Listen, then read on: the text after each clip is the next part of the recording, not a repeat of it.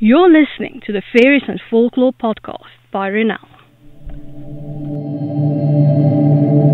I'm dark fantasy author Ronel Janse van Vuuren. With nearly a decade of digging around in dusty folklore books, researching creatures of imagination that ignited my curiosity, I'm here to share the folklore in a nutshell and how I reimagined it for my writing in An Origin of the Fae. This is the Faeries and Folklore podcast.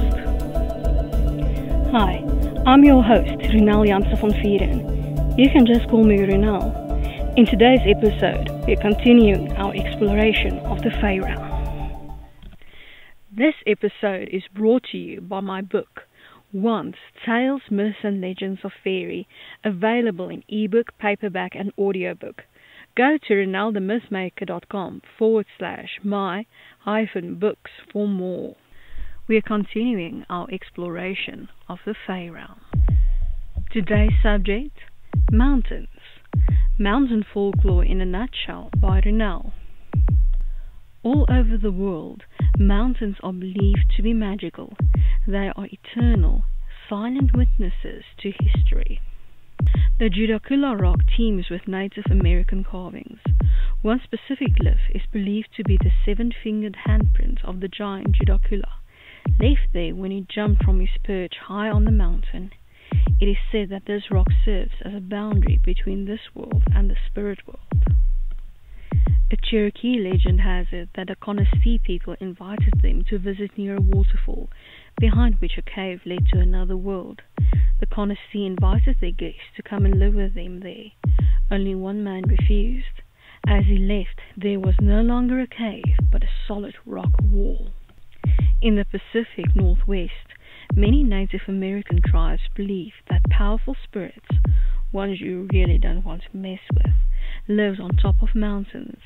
Some have malevolent powers, some are capricious and vindictive, and others are almost human-like in their romantic entanglements with other mountains. Mountains have been sacred in many religions and legends.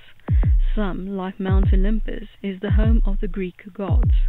Mount Etna is believed to be the home of Vulcan, the Roman god of fire and the forge. For the ancient Inca, mountains and death were intricately linked. The Inca could sense the reservoir of spirituality in the mountains and believed that some parts of the mountains acted as portals to the gods, so they built their villages there. Once a year they would make a ritual child sacrifice to their gods at the top of the mountain. Because sacred mountains are viewed as the source of hallowed powers and the homes of spirits, access to these mountains are often restricted. This restriction can come in the form of climbing being banned or a specific society giving the mountain a white berth. These mountains are also often protected by laws to keep them conserved. In South Africa, we have Table Mountain, which draws the most attention from folklore. The mountain has a fabulous cloud that just appears whenever it feels like. The tablecloth has so many origin stories. One myth says it resulted from the sun mantis god smothering a blaze on the slopes of the mountain with a giant white kaross, an animal pelt. Another tells the story of a smoking contest between the devil and the pirates van Hunks. As for the mountain itself, a Xhosa tale tells of a dragon of the seas battling 4 giants, and the giants ultimately becoming the mountain to keep the land safe from the sea. Mountain ghosts also live on Table Mountain. Antjie Somers, a slave who worked herself to death and came back as a gnome-like spirit to avenge her hard life, is the most well-known of these ghosts. To instill good behavior in children, the old saying is still said in the Cape today: "Be good, or Antjie Somers will get you." The mountain has also been likened to a hostile and vindictive giant who causes turmoil on the sea, stopping anyone who tries to pass. The giant, of course, was defeated and became a motionless mountain, allowing explorers like Vasco da Gama to round the tip of Africa and get to India.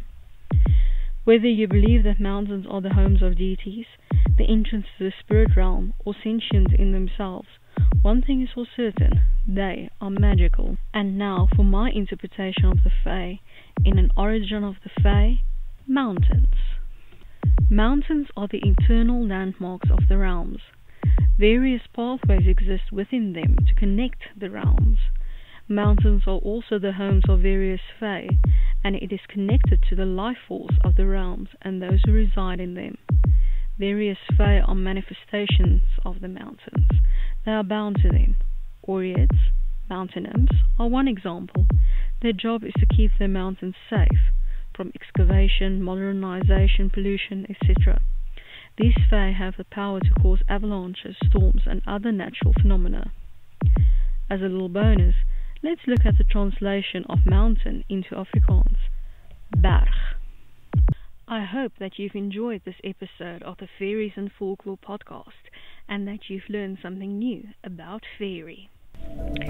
Remember that you can get a transcript of this episode in the description. If you're new to the podcast, why not go and grab your free copy of Unseen, the second book in the fairy tale series, on my website, ronelthemythmaker.com. Loads of folklore, magic, and danger awaits. Take care.